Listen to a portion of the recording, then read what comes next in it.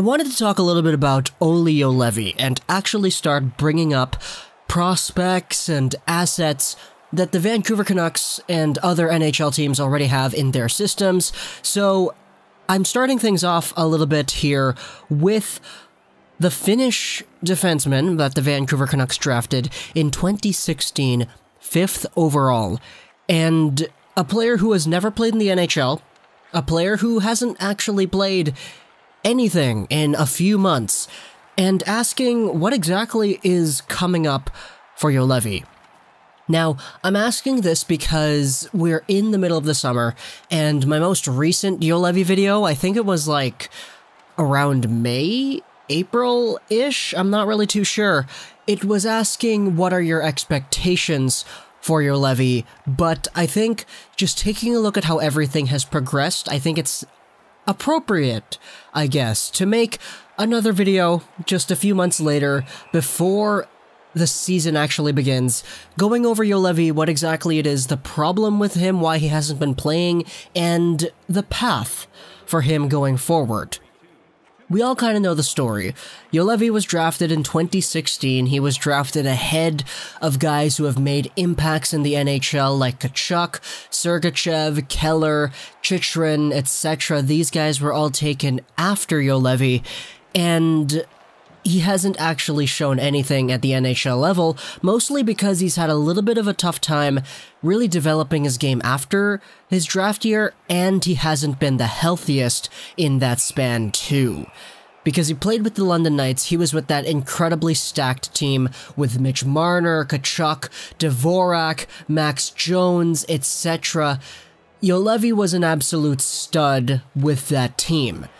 Then, going over into the Liga with the TPS, he was pretty good as a 19 turning 20-year-old playing in the Liga in a pro league. He was pretty solid over there.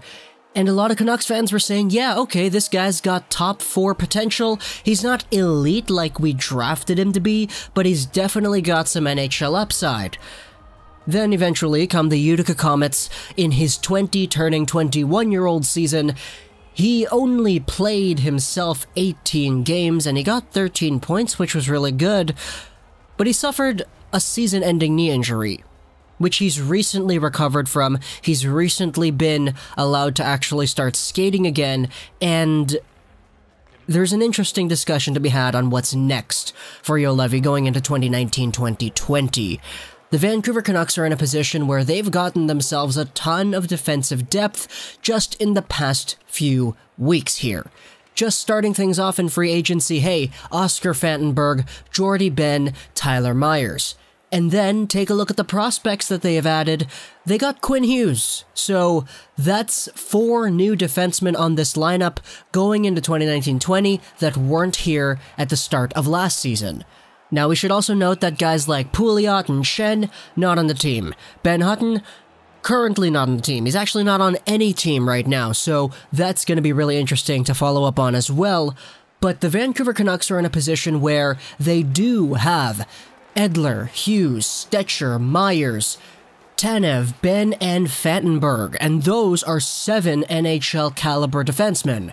Add in the other guys that have seen somewhat of their share of NHL ice, guys like Biega, guys like Sautner, Brisebois, Tevez, Rafferty, and you have yourself a pool of guys that are not amazing, but a group of guys that can actually play NHL ice once in a while. Juolevi falls right in the same area, in my eyes, as the guys like Sautner, Brisebois, Tevez, maybe just a little bit underneath Biega, because Biega does have NHL experience. He's played 179 NHL games. Can you believe that?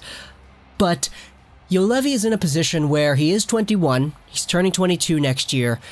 He's in a position where I believe if he's not on the Vancouver Canucks by, I'll say, January or February, we're gonna have a little bit more of a rougher time than I believe that we thought we would.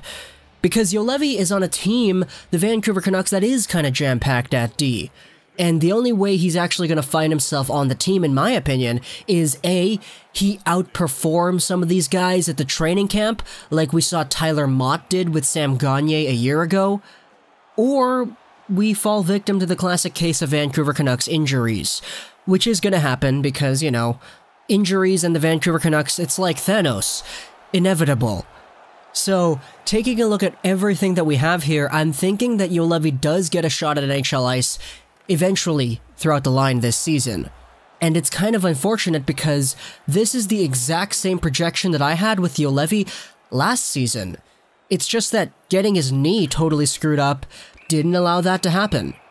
But I'm of the belief that if Juolevi was healthy the entirety of last season, he would have seen at least 30 games of NHL ice. That's what I personally believe. And going over into next season, I believe that Juolevi still has that same trajectory, but there isn't that guarantee, especially with the amount of depth ahead of him and the amount of depth that's going to be on the team. But going over into what exactly we have with the Canucks, we're going to get injured, so Juolevi's time to shine will come eventually.